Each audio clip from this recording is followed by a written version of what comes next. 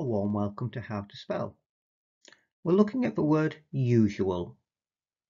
This word catches many people out. Sometimes we see H's in here, sometimes double L's. Okay, so let's have a look at how we can remember this correctly. Us, you and Al are the usual group. So we take us, nice and easy. We add the you, and then we add Al. Usual.